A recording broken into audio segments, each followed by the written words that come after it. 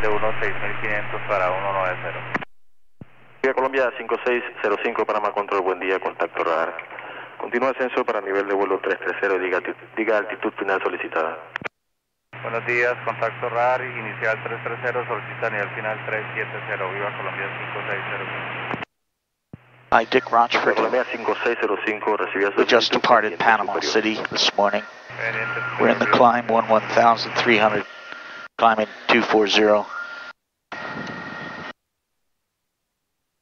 And I wanted to take a minute to describe what it is we should be doing in this late model PA46 Mirage to make the climb optimized and within temperature limits for the aircraft. And the way to do that is to verify first that the temperatures are under control. And by definition, when I say temperatures under control, really in the climb it's going to be all about CHT. And in the climb that number should start with a 3, nothing more, it should not be 400 or more. We know that in cruise it should level cruise set up at 70%. That CHT on the number 5 should be around 380, 380 with normal operation. This particular aircraft is running a little warmer than that. We know that from yesterday. So we're compensating by putting an extra half a gallon of fuel in, and that seems to do the trick. I suspect induction leak, but don't know for sure. We're taking it to maintenance. We'll find out. In the meantime, for the climb, we want to climb at an airspeed simply because as the density altitude of the air changes, the rate of climb will change to accomplish an airspeed we can live with. Having said that, if that airspeed results in a climb of less than 500 feet per minute, we need to lower the airspeed to maintain the 500 feet per minute.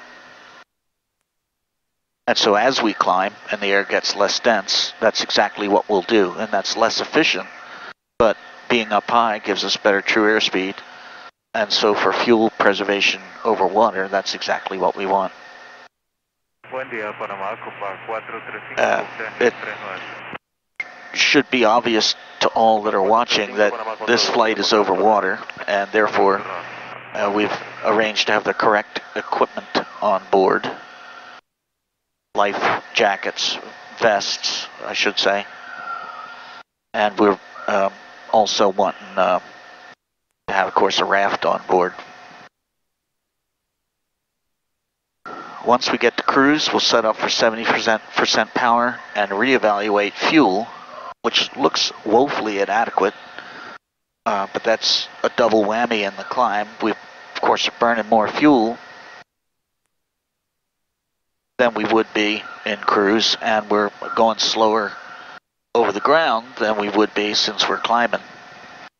Once we get to cruise, set up for cruise at 70%, we'll reevaluate that, and well within the turnaround.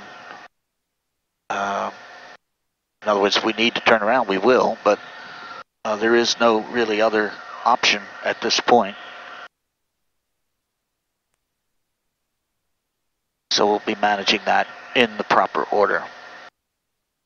So for the climb, we want a CHT less than 400, ideally less than 380, since we know that's where it ought to run when we get to cruise and set up for 70% power. And it's around that idea that we manage power, mixture, which is still full rich, and climb rate with indicated airspeed. Dick Rochfort, fly safely. Train off it.